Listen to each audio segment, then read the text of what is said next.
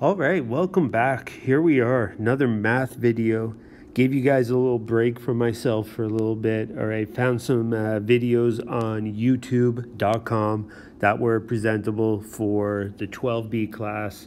And then looking at function toolkit videos, that doesn't seem to match up so much with what we're doing. So we're going to start fresh and we're going to get you all these instructional videos straight from the source. Function toolkit, we're going to break it up into all of the different examples, all the different situations. So we're going to do a few videos right now for sheet number 1, which is on quadratics, absolute value, and radical functions. These are all 3 different types of functions that you have learned already. And you just heard the PA system go off. All right, we're giving you the real life experience right here. All right, so we're not editing anything out. We're going to keep going. Let's do this.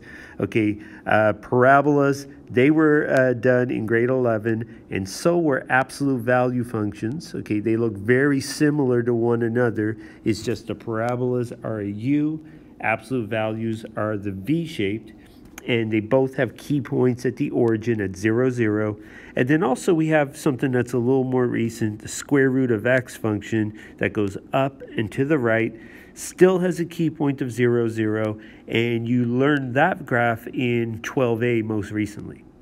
So what we're going to do is we're going to be graphing transformations of each of these functions right here. And these are things that you've kind of already have learned to graph in other courses. So it's kind of like a review of all the different graphs. And then a little later on when we get to sheet 2 and 3, we're going to start to see some functions that are brand new. So let's take a look at these 3 functions right here. All right, so we're going to do one example of each. You're going to see other examples in the upcoming videos. Let's just stick with a parabola for right now. And on the side here, I'm asking you to get the key point, which I've abbreviated because, of course, I did, KP, domain and range, D and R, X and Y intercepts, and we're going to sketch the graph. Now, what I like to do is I like to do a mapping notation first, then get the key point, then sketch a graph, then get the domain and range, get the X and Y intercepts, and usually with the intercepts, I may have to just fine-tune the graph a little bit. And let's take a look at this function right here. Let's do a mapping notation first. They're all going to be presented to you in transformational form, for the most part. So what you can do is you can immediately make a mapping notation, and with the mapping notation you can plug in the key point, which are all 0, 0s for this section right here, and we can plug that in and get a new key point for this new graph, which in this case is going to be -3, +1. So that's a great place to start on the graph. Okay, again, you can get all the pieces of information, but if you want to do all that first and then draw the graph, it's going to be harder to do things like get the domain and range. Okay, so it's nice to have a little visual right here. So what I can do is I can plot the point -3, +1. And then you also have to look out for reflections. So in this case, okay, because there's a negative in front of the 2y in the mapping notation, if there's a negative in front of the y, it flips over the x. So this is going to be an upside down parabola.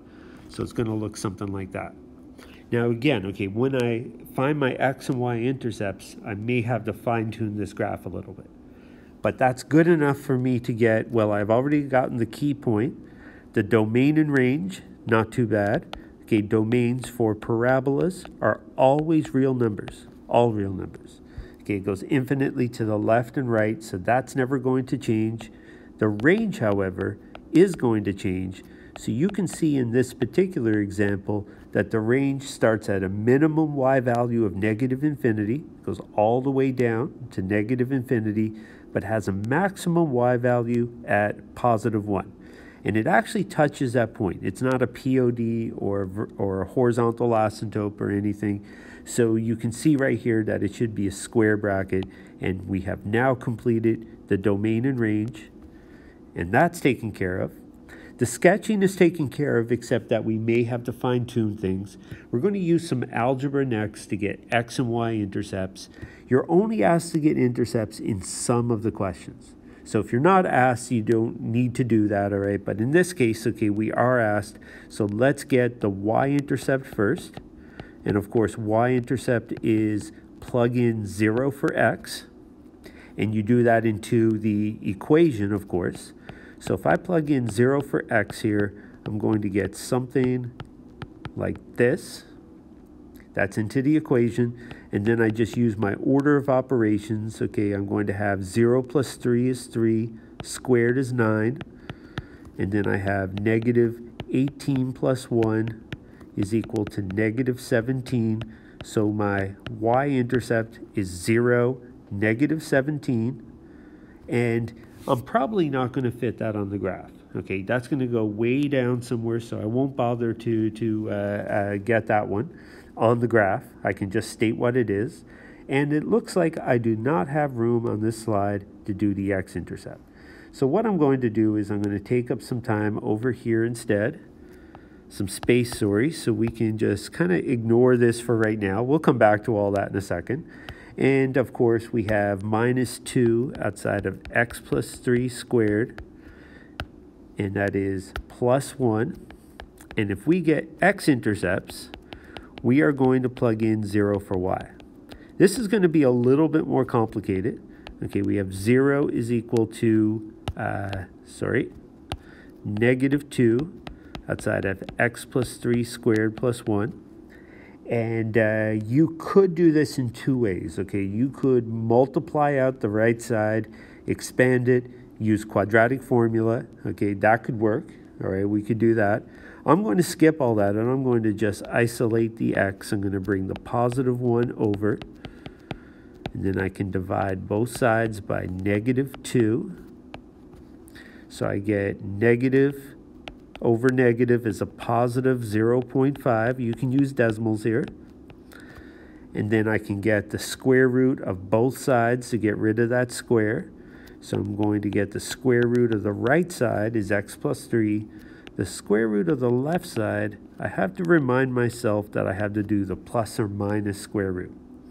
It basically means that if you were to go backwards, if you were to square both sides, you would get positive 0.5, whether it's negative or positive. And then from there, okay, you're going to bring over the minus 3. So you get something like this.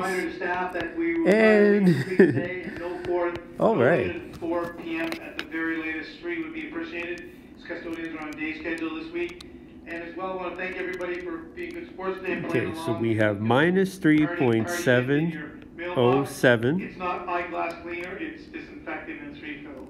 Okay? Have a great night. Have a good weekend. Bye. That is hilarious. You guys are probably enjoying this very much. But anyway, let's take a look at doing these two x-intercepts right here.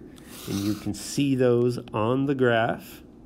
If I have to adjust the graph a little bit, it looks like I have x-intercepts that are reasonable. And of course, you can always adjust the tick marks instead to make that work, okay? And looks like we have everything accomplished. Desmos can be your answer key for all of these questions. So what we're going to do is we're going to look on Desmos, and you can see right here the x-intercepts and the y-intercept down here. And once again, I apologize for all those announcements, but that's it, okay? It's a real-life experience. We're just going to do it. And yeah, let's take a look at the other two examples in the next videos.